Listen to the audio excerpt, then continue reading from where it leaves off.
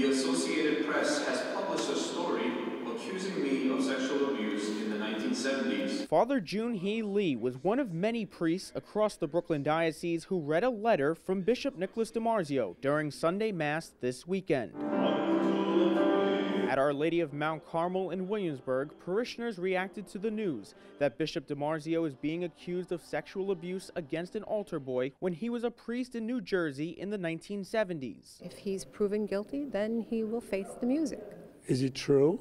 I find it so far-fetched. The Bishop of Brooklyn is strongly refuting that allegation from nearly half a century ago. Quote, "I am just learning of this allegation. In my nearly 50-year ministry as a priest, I have never engaged in unlawful or inappropriate behavior, and I categorically deny this allegation. I am confident I will be fully vindicated." The Associated Press reported the story last week, alleging Bishop DiMarzio and a second priest, now dead, repeatedly abused Mark Matzek as a child at St. Nicholas Church in Jersey City. According to that report, a lawsuit may be filed next month.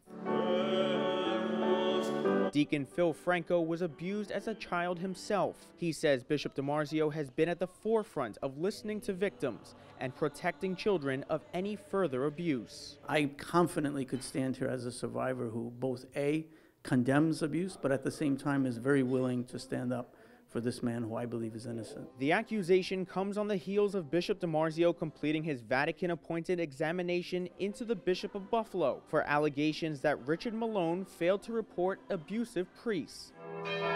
Bishop DiMarzio was in Rome last week, about to present his report on the fact-finding mission to the Pope when the abuse allegation from the law offices of Mitchell Garabedian came out. I would dare to say that anybody who has been chosen to do something like that takes a great deal of trust on the part of the Holy Father.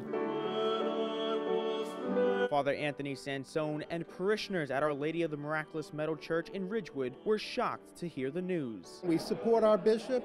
He's a good man. He's been working years tirelessly. Deacon Franco says false allegations could be damaging to a man who has devoted so much of his ministry to fighting sex abuse. It's extremely unfair to the priests, whom in these cases of false accusations are innocent. And it's unfair to those who are legitimate victims. Bishop DiMarzio's letter to parishioners was posted on the Diocese of Brooklyn's Facebook page, where similar support can be seen. Bishop DiMarzio is vowing to vigorously defend himself against what he's calling false allegations. Tim Harfman, Currents News.